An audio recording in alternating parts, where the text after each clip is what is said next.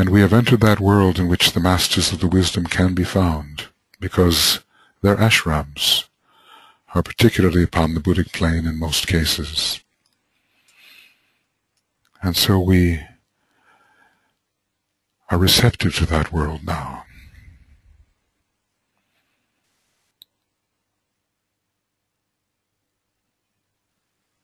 And we try to think of the great ones not as personalities, but as great centers of energy, the heads of their various ashrams on the Buddhic plane and even beyond.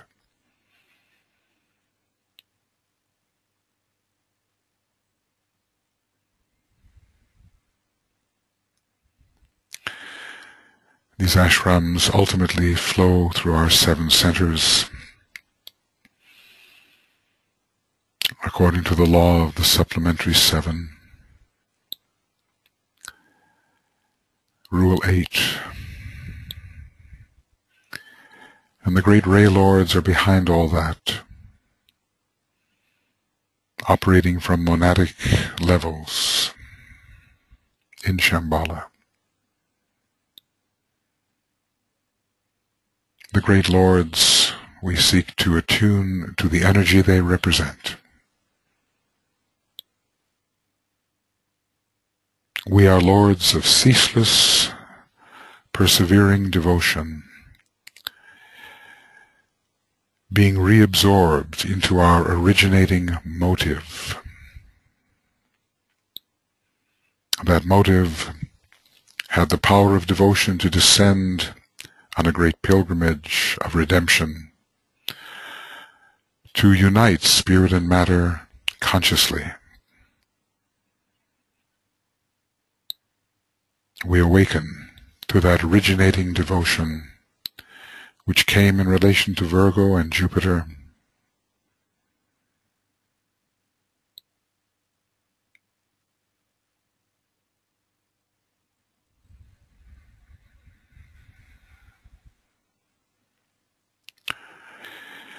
And we attune with the great Lords. First, the Lord of all Lords, for us, the teacher alike of angels and of men. We offer our salutations, our solidity, our cooperation to the Christ.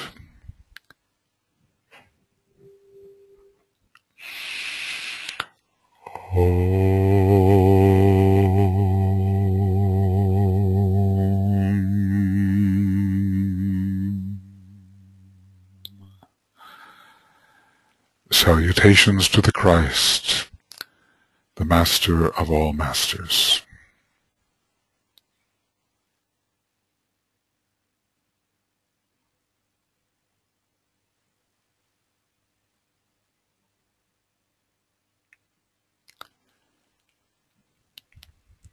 We offer our salutations to the triangle of Masters with whom we work most closely.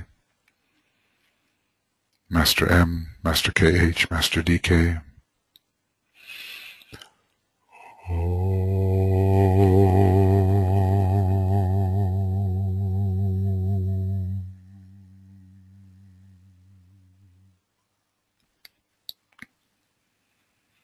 Then individually, first to Master Morya, the head of all esoteric schools and organizations.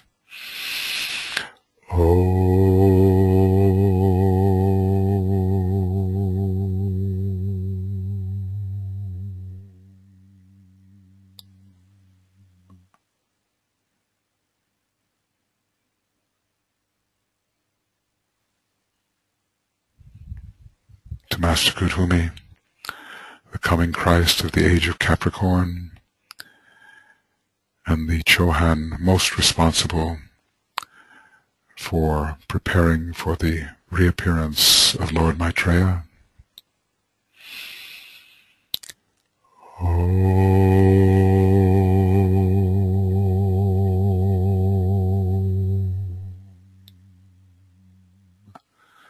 Salutations to the Master KH.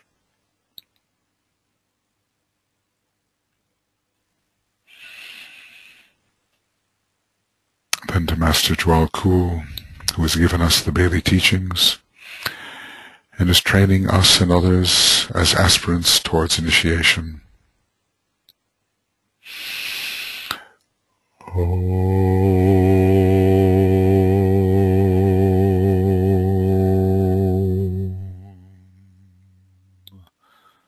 Salutations to the Master DK.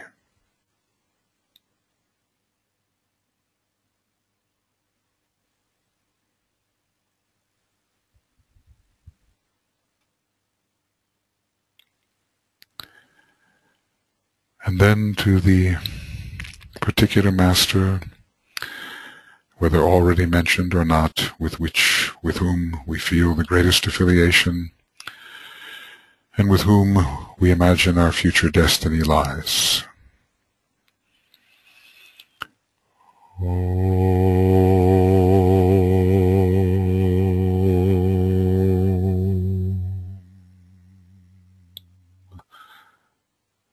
Salutations to the Master, to whose ashram we ultimately belong.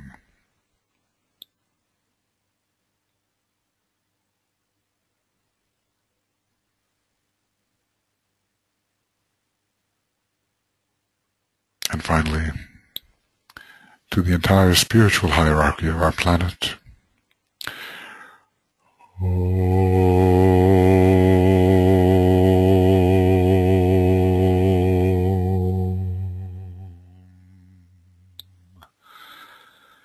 Salutations to the Great White Lodge, the Great White Brotherhood, the spiritual hierarchy of our planet.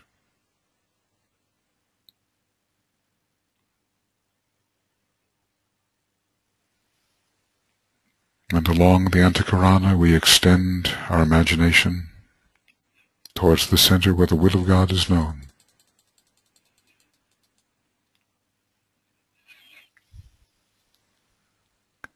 With deep attunement, with deep reverence and humility,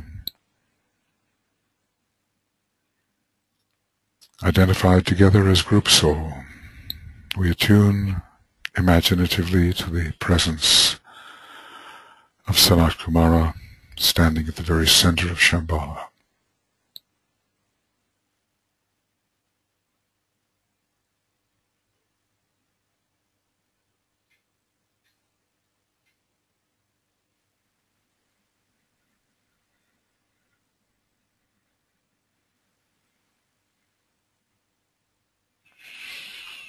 Imbuing all true seekers and seeking groups with the presence of the divine will.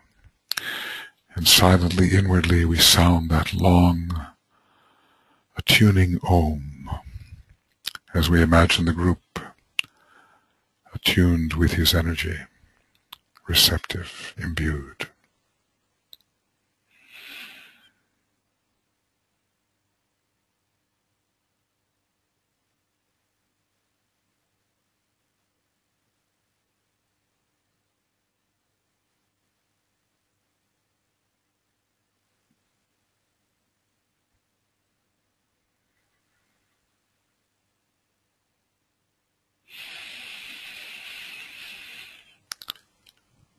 And we remain imaginatively within this downflow of divine purpose, planetary will, utilizing the Antakarana that we have visualized, the group Antakarana, from the center, from the heights. The divine energy flows.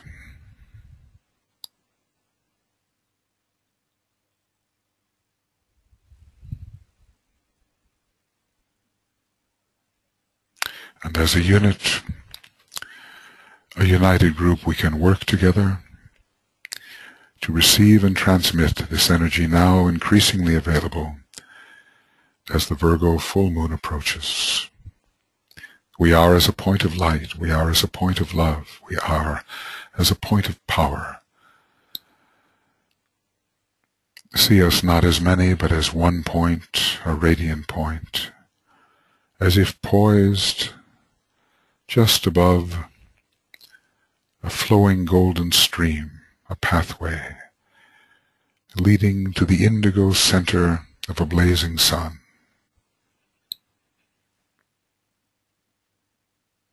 And the pathway into the indigo sun shortens and shortens, and we together as a point of light travel with it.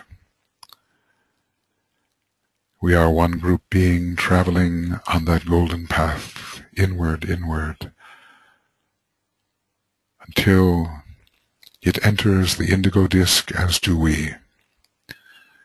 We are in the indigo sphere, imaginatively.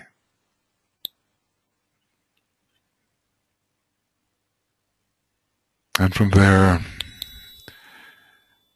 we will seek to be imbued especially by the energy, the presence of Master DK, who is, for all intents and purposes, our major teacher at this time.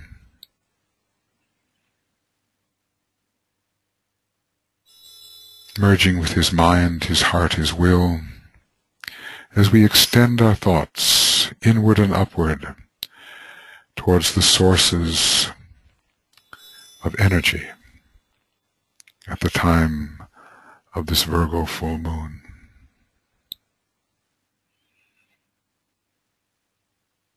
And it is as if his presence or consciousness assists us in our group thought, our group reception and distribution of the energies available. The energies emanating from the three planetary rulers and the two veiled rulers, energies of Mercury, yellow Buddhic Mercury, the exoteric ruler, conveying acute, discriminative intelligence in the field of matter form. And we will attune with the moon, the esoteric ruler, representing the threefold form and its potential for purification, the better to embody the Christ principle. And we will be sensing Vulcan, etheric physical strengthening and vitalization, and Neptune, emotional attunement to Buddhi, Vulcan and Neptune behind the Christ principle, behind the moon, conveying spiritual will and the fires of the heart, conveying endurance, Vulcan, in the process of birthing the Christ consciousness, which is indicated by Neptune. Vulcan and Neptune. Veiled at present by the condition of our lunar natures, but as they are refined, Vulcan revealed, Neptune revealed. Vulcan and Neptune in opposition, the law of sacrifice and death.